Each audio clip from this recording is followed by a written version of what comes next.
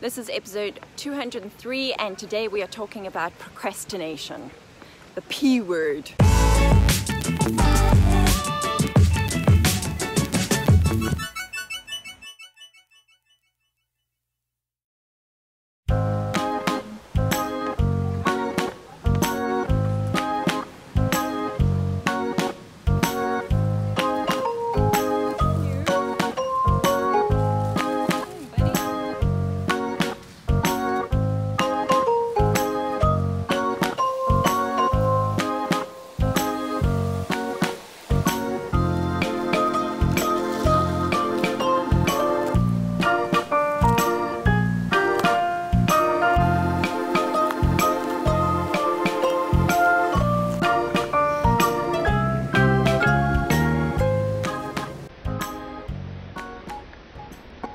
That's not something you see every day.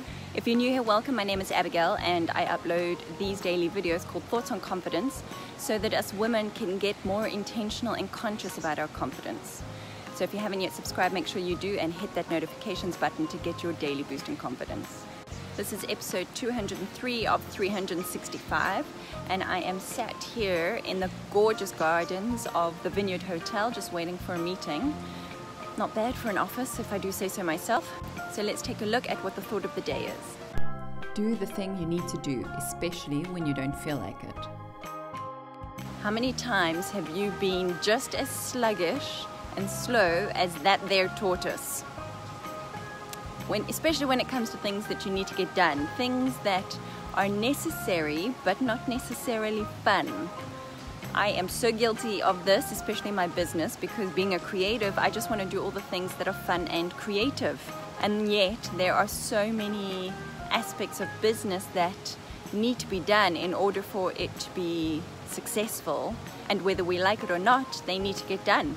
And the paradox I have found with this in my own experience is that I will put things off so long that they become such a bone of contention. And I spend so much energy stressing about the fact that I haven't done the thing that needs to get done, that had I just done the thing in the first place, it would have freed up my time and energy and focus to spend more time on the things that I do enjoy. And so it's a false economy, putting off those necessary tasks, thinking that by delaying the discomfort of doing them that you are delaying the discomfort, but you're not. You're actually you are expanding the discomfort. You are inflating that discomfort, and you are spending far more time in discomfort than if you just pulled the band-aid and got the damn thing done. Such backwards thinking. We can fool ourselves into the most illogical explanations. Our emotions can play such games with our logic that we convince ourselves that we are making the right decision, when in actual fact, when you take a step back and you actually think about what it is you're doing, you realize that it doesn't make sense whatsoever.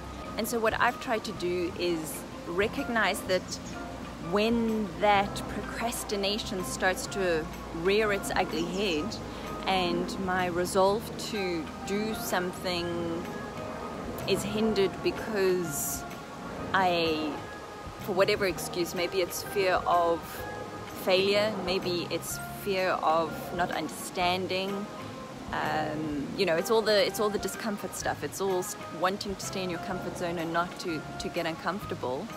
But when you recognize that you are procrastinating on that task, that right there should be your trigger to get it done as quickly as possible, so that you don't delay any longer than is necessary, and so that you can spend your time and energy on things that you do enjoy rather than on coming up with reasons and excuses as to why you should delay getting it done any longer. Even though you might not be consciously thinking about it, the fact that this undone task has remained undone is weighing on your subconscious mind. It is using up energy, it is taking up space, it is using up bandwidth.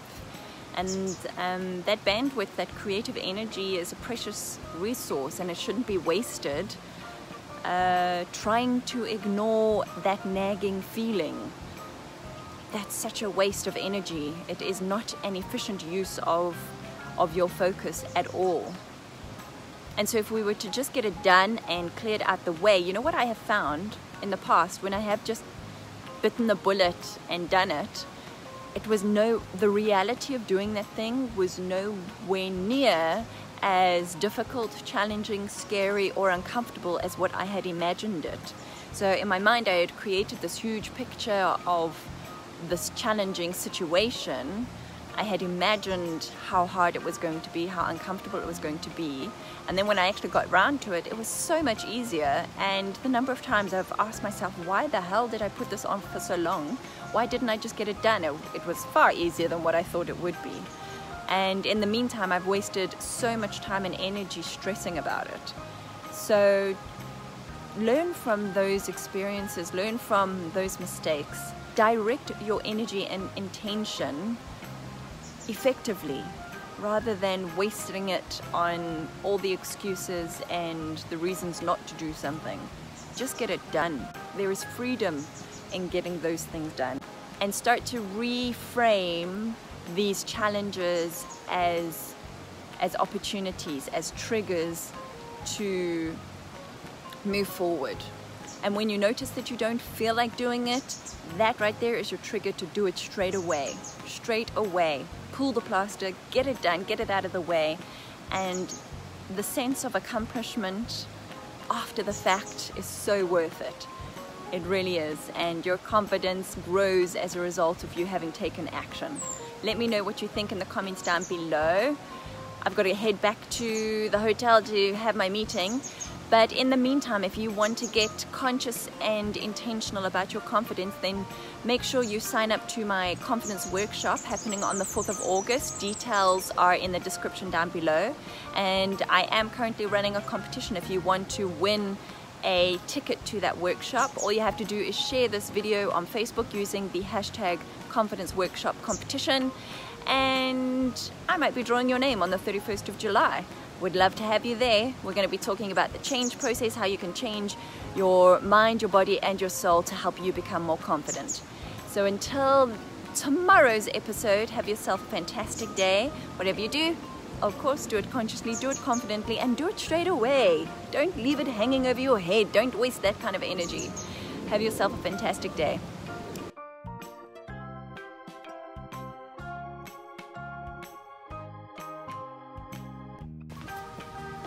Oh dear, look at these hanky-panky. What you up to, guys? What are you doing? I don't think that's where you're meant to go. You're doing it wrong. Oh dear.